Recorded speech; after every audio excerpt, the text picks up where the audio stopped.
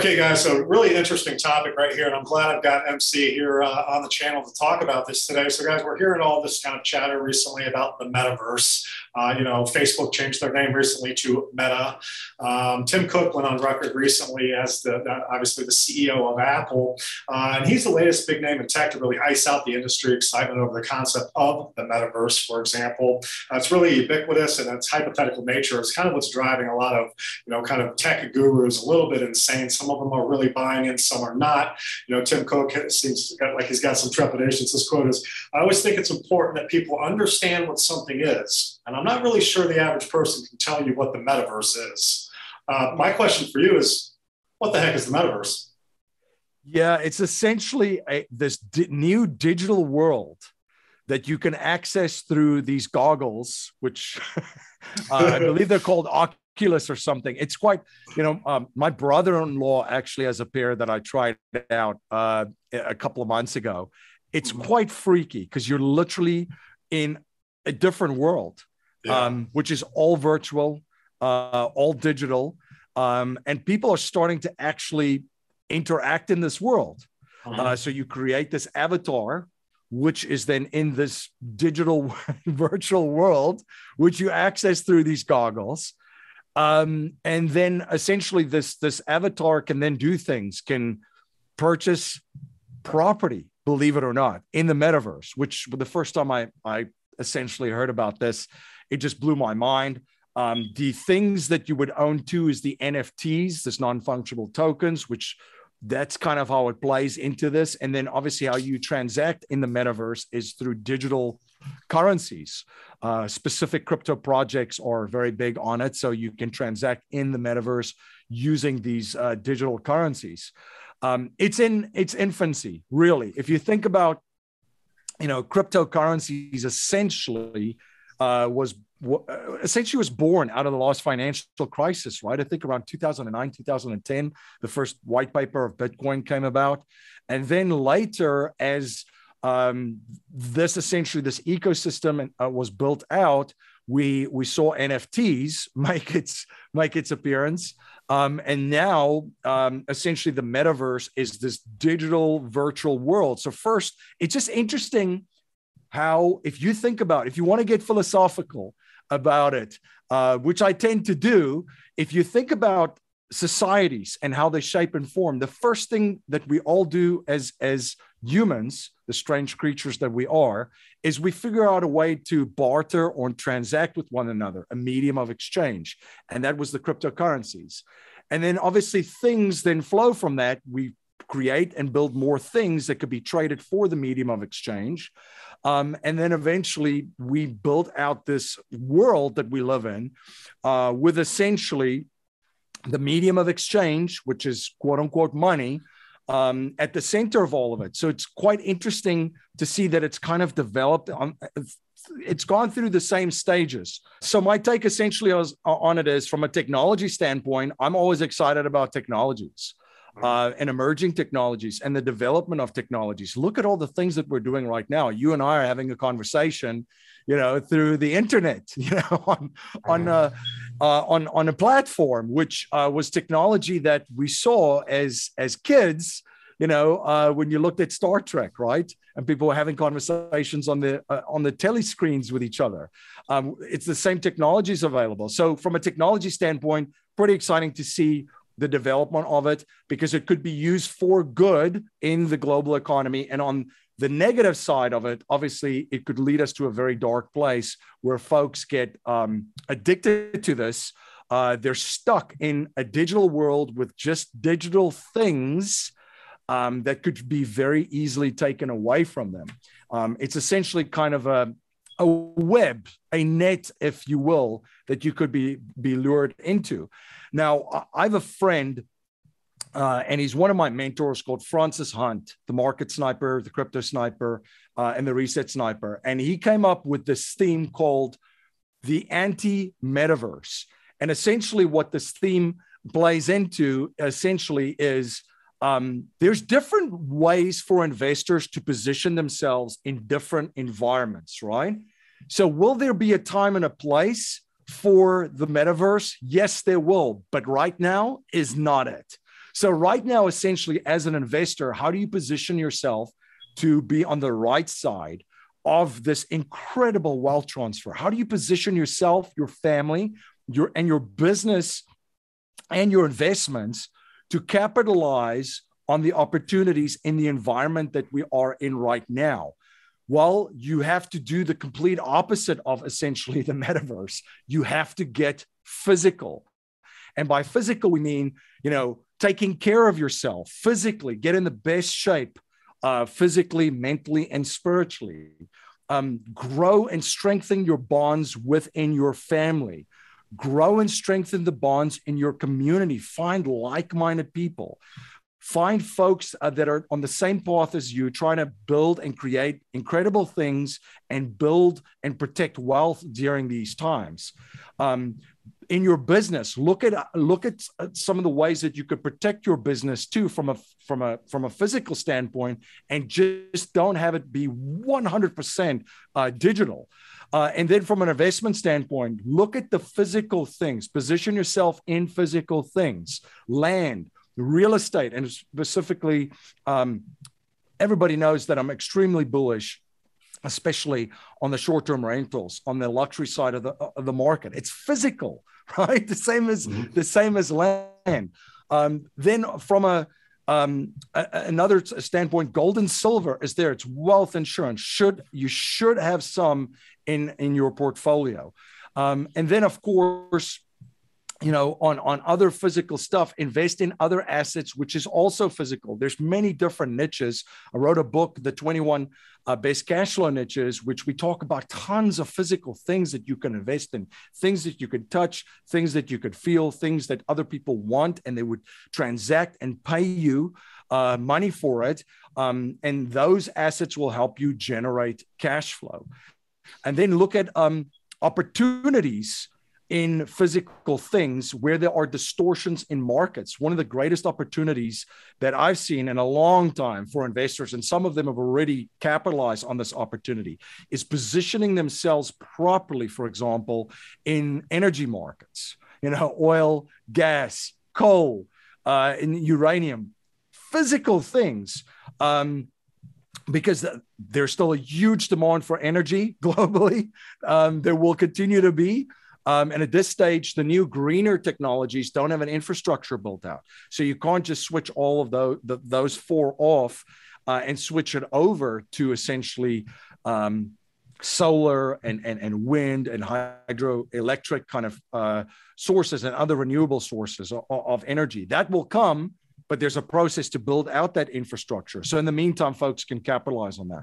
So that's kind of what I mean by the anti-metaverse theme is my friend Francis Hunt that shared that with me. And I think it just really sums up the strategy that investors can use today to not only to protect, but to build wealth during these times. Yeah, and something tangible things, I really wholeheartedly agree with that. You mentioned a handful of investment classes that I'm actively involved in. Probably the top one that's the top of mind for me right now is the STR, the luxury STR space. We've talked about it. We'll drop video links to that. Investors are really, really tremendously excited about that investment class. I know you are as well with a lot of your folks. So you talk often here, and we bring you on the channel because you are an expert in whole life and the infinite banking concept. We'll drop links to the previous videos below, guys. Make sure you check those out. If you are interested, again, email ninja@vipfinancialeducation.com. Includes your first, your last name, and the best number to reach you. It's a great hedge against what's going on right now. Can you dive into that as an investment vehicle and why people should at least take a look at whole life and how to utilize that IBC, particularly right now, why it's so relevant to hedge? When essentially there's a downturn and a huge pullback in the economy and in markets, and we get a hard landing, you want access to liquidity. You want access to cash. I cannot stress this enough to folks that right now, at the time of recording, is one of the best times to build positions in cash. So that's the first thing, is if you're just starting out, try to get as much cash together right now. Do not chase anything. Let the game come to you. The game's going to come to you. So build as much cash as you possibly can right now. That's number one. Number two, be very, very careful where that cash is positioned in. I mentioned the importance of physical things and sort of mentioned the strategy of this idea of going anti-metaverse for a while. Along with that, having physical things, the second part is having cash, and then being very, very cognizant where that cash is positioned in. Because essentially where your cash will position, that vehicle is only as good as the promise that stands behind it. So I look at mutual insurance companies that have been around since the mid 1800s that have made good on their promises since the mid 1800s. And I always say, if you want to see how people will behave in the future, or institutions, or other parties to a contract, you look at past behavior. And these mutual insurance companies have withstand the storms. Just think about some of these mutual insurance companies was around during the Civil War. And in the United States, most people don't know it, there was a greenback and a grayback. There was essentially two currencies going around during that time. They were around at the creation of the Federal Reserve Bank in 1913.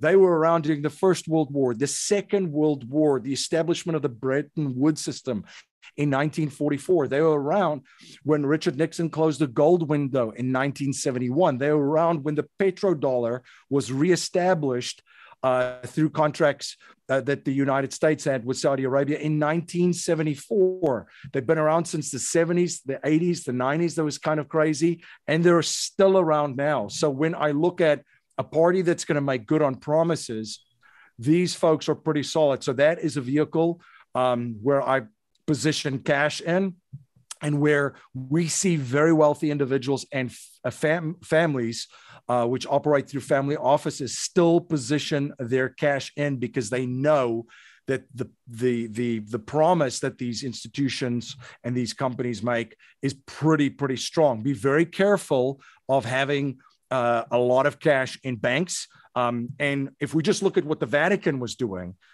they essentially pulled their liquid funds out of the financial system and out of other banks and put it in their own bank.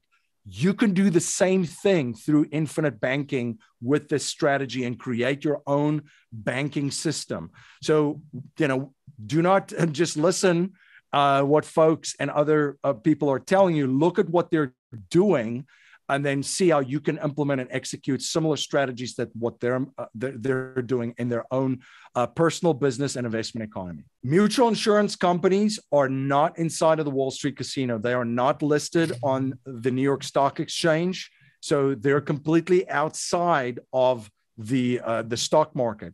So they're also not tied to equities. The whole life policies that we structured, a dividend paying whole life insurance policy with a mutual insurance company designed very specifically for high cash value right away. Is when stock markets crash and equities draw down, the values of these accounts, the balances do not go down.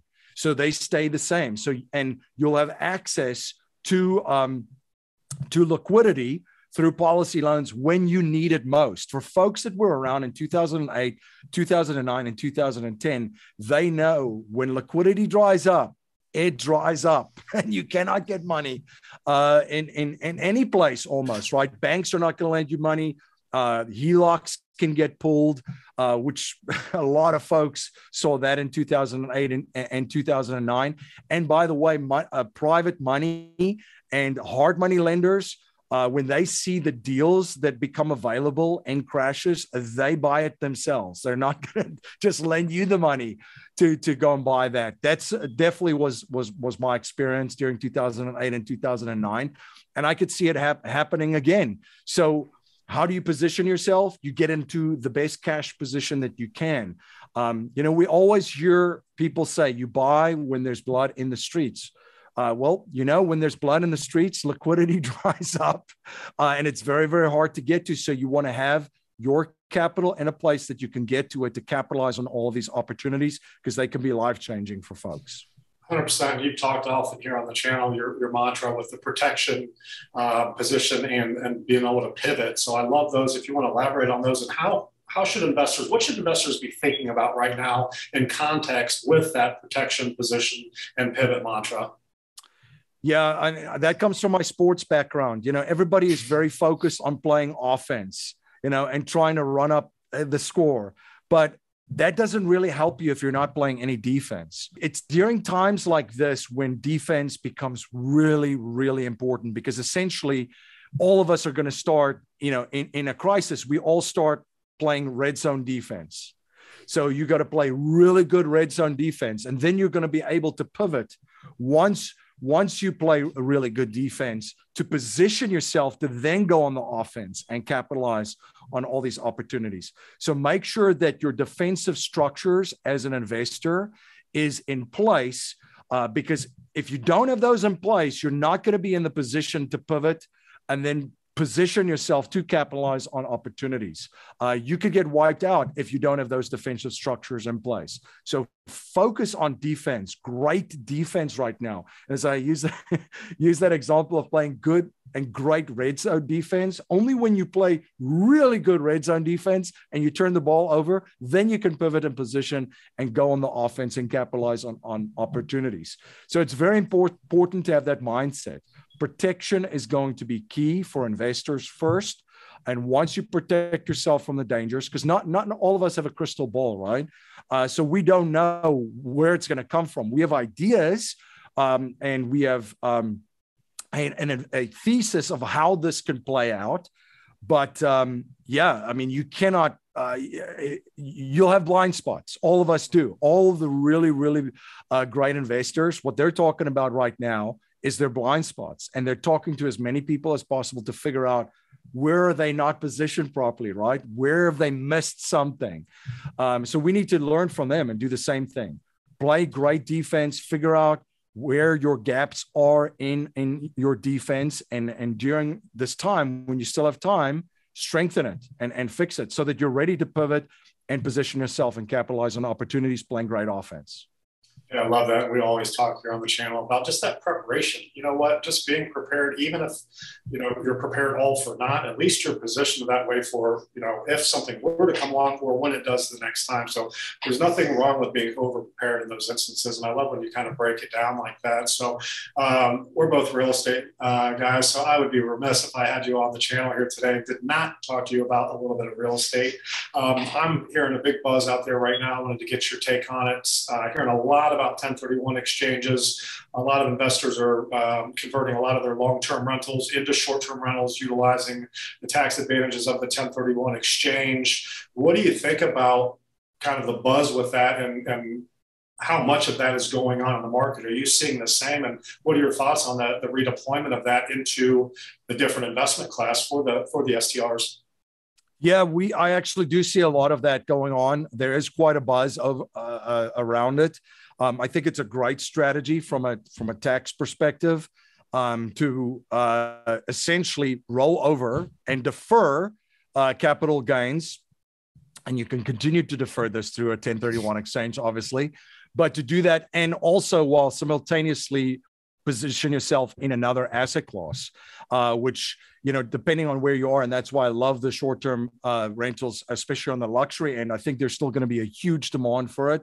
And other investors are starting to pick up on that. In every economy, there's opportunities. This is one of those opportunities that will continue to be there. So if you can leverage the tax code and reposition some capital, roll it over and position yourself in an asset class that is doing really well right now, I think it's a great strategy. And I appreciate that. And we love having you here on the channel. I appreciate you taking time out. Love to have you back on here shortly to kind of get your take on this crazy global financial world as we know it right now. So Guys, if you're interested, you want to talk to MC and his team, again, we're going to go ahead and drop that link below. Email ninja@VIP Financial Education. Include your first, your last name, the best number to reach you at, and VIP conversation in the subject line. As always, go out there and do your homework, do your own due diligence. Guys, now is the time to really surround yourself with people that are in the know, that have really navigated this path before, so they can make sure that you're, or at least helping you to avoid the pitfalls that can often come in, kind of uncharted waters like this. So whether it's MC and his team or someone else that would be an expert in these fields, make sure that you chat with them, get the best information you can. But don't be afraid to take action, guys, because the action takers are the ones that are going to come out on top in this endeavor right now over the next couple of years. So go ahead and drop that thumbs up below. That helps out our algorithms. If you're not a subscriber, go ahead and subscribe and ding that bell. As always, thanks for joining us. We'll see you on the next episode.